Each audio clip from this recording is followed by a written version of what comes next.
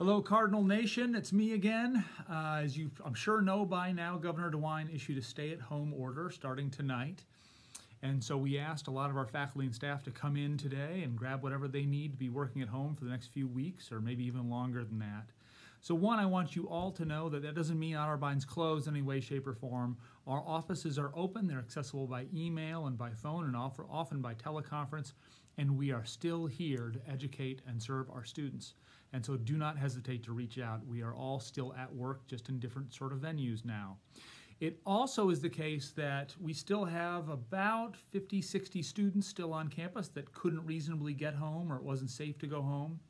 And so we still have to serve those students on campus. And so we have food service that will continue to be open in the den for takeout only.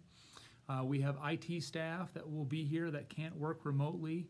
We have OPD, of course, that will be coming to work every day. Facilities will be here, making sure the campus is maintained and going strong. We have staff in equine taking care of our horses. That is to say, a lot of staff will still be here physically, and I'm very, very grateful to those staff.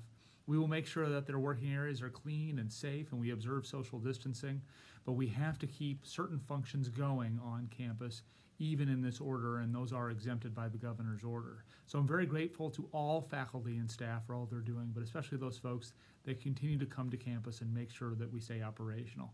Thank you all very much, and we hope to see you soon.